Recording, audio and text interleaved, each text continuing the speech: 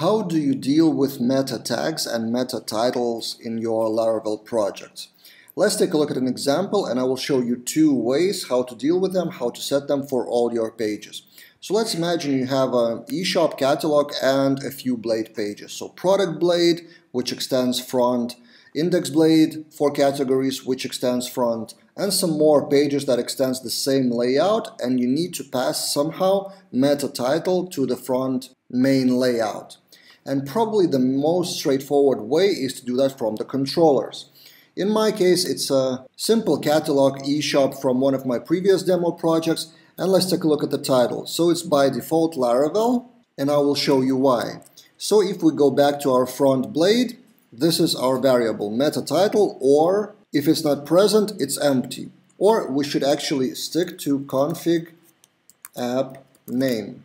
That's the default name of your project. So the title wouldn't be ever empty. App name, if we go back to config app, name is Laravel. And the way I set up the meta title is from controller. In this project example, there's only one controller, home controller for index list of categories, and then there's category, and then there's page for product. So 3 pages basically.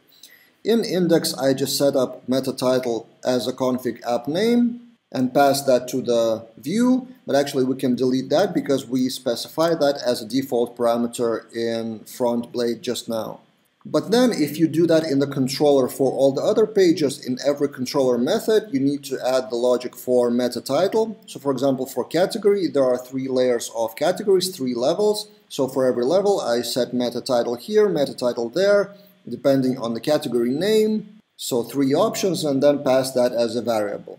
And similar for product. For product, I set meta title and pass that as a variable. And this is probably the most straightforward way.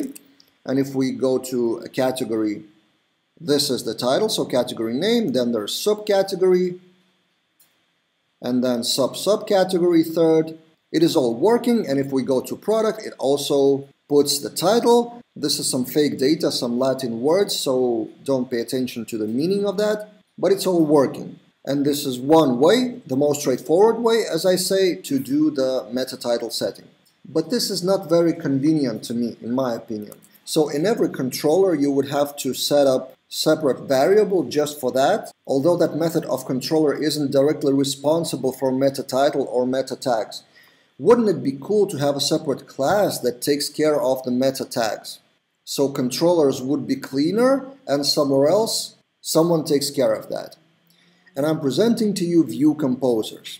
View composer is a class that you can define somewhere, for example, in my case, app HTTP view composers and just PHP class, so it doesn't extend anything. You can have method compose, and inside of that compose, you need to execute view with, and you can assign any variable to any value. And that variable becomes the global variable for all the views that you specify. So you have meta composer as a composer file, composer class, and then in your service provider, in my case app service provider, you assign that composer to any view you want. In my case, there was already some separate composer for front-end categories, but what I've created here is I'm attaching to layouts front, to the same front blade, that composer meta composer. And inside of that composer, I'm setting meta title. So if we uncomment that, then that meta title variable is set from composer and not from the controller anymore. So if we remove that from the controller, meta title, here for example from product method, and refresh the page, it is still being set, but this time from composer.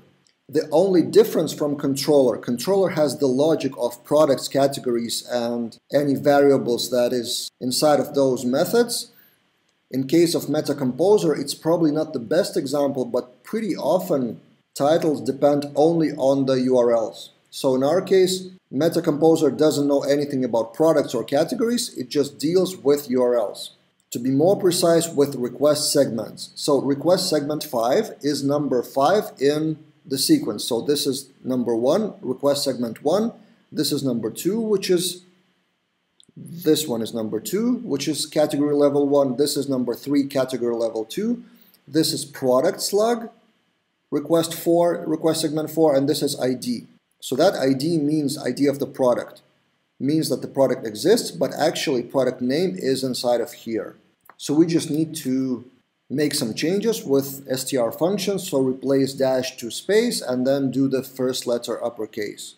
And similar magic with child category of second level or first level or main category. We're just dealing with different segment of request. And this is, as I said, pretty simple example, maybe not that logical. Not every time you can build the meta title from request only. So maybe you can add more logic to the composer file. For example, you can actually query the product here. So product equals product find or something. But then you have a risk of duplicating the query. So you have too many queries both in the controllers and in the composer. So just do what you think is best for your situation.